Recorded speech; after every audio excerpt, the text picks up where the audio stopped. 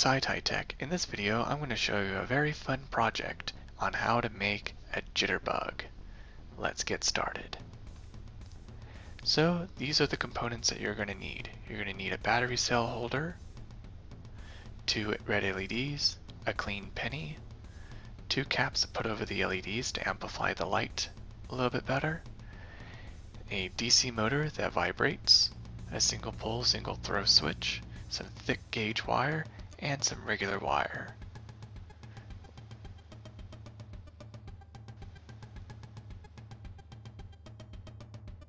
First, I want to start with taking this penny and putting it next to the battery holder, and then there's this lead right here. I need to bend this lead right here. And now I want to go and put some solder to hold it into place. Soldering onto a penny is actually a little bit difficult, so be aware of that. And it holds in pretty good.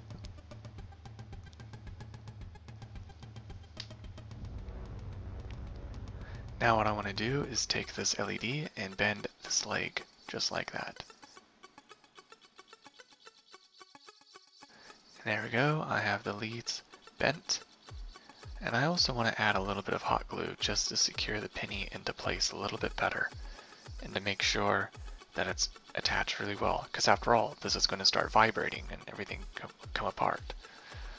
So now what I'm doing is I'm getting my pocket knife and I'm going to go and shave off the penny a little bit to expose the zinc, so that way the solder will solder to the zinc a little bit easier and better.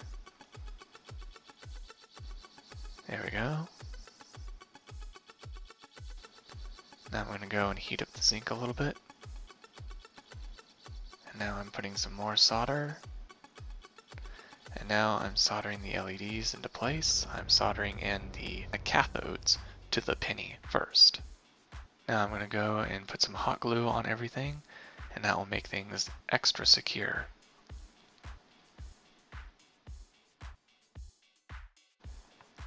There, now I can bend the LEDs, and I'm going to put these caps on the LEDs just so that way the LEDs can light up and spread the light a little bit better. And now I'm going to go and bend these leads right here a little bit to make it look like antennas. Now I'm soldering some wires to the anode of the LED.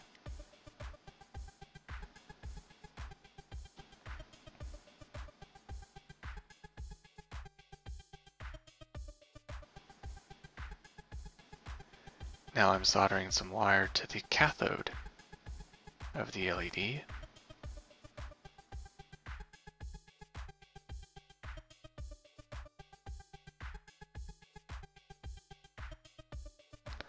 I have right here my vibrating DC motor.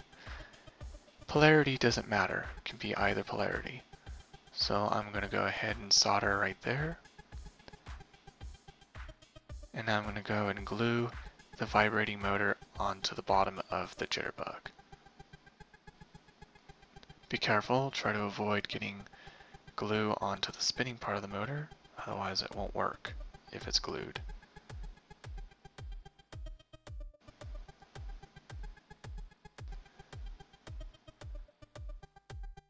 Okay, so now I'm going to go ahead and attach the 2 positive wires, or the anodes, up from the LEDs.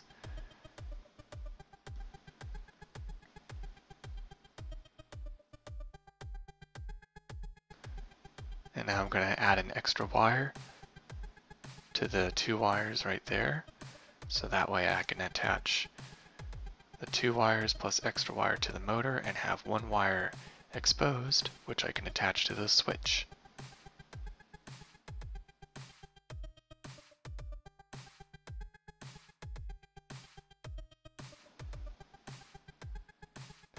There we go, now it's soldered into place.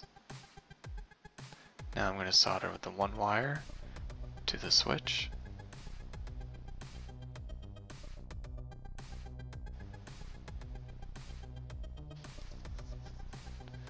Now I'm soldering another wire to the switch, and then solder it to the positive part of the battery.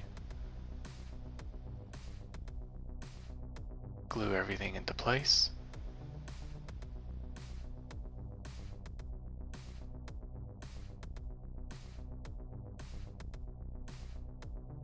Now it's time to go ahead and give this jitterbug some legs.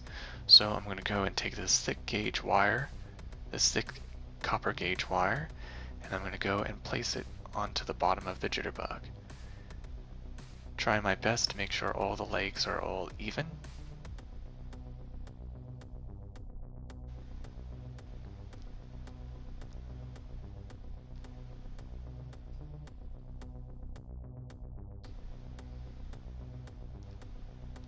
And there we go, the final two legs goes in the back, glued into place.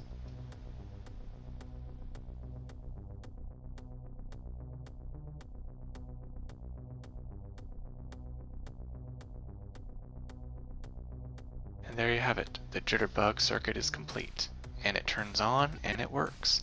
Not on top of this material, I need to have a smoother material for it to vibrate better, but there you have it. The circuit is complete. The jitterbug is finally completed.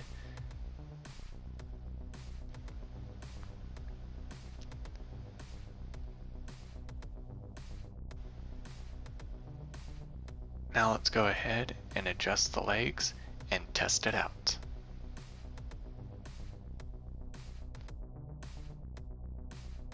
And there it is, the jitterbug works perfectly. Thank you for watching SciTi Tech. Hope you learned something new, and I hope you like and subscribe for more SciTi Tech videos. Till the next tech, goodbye.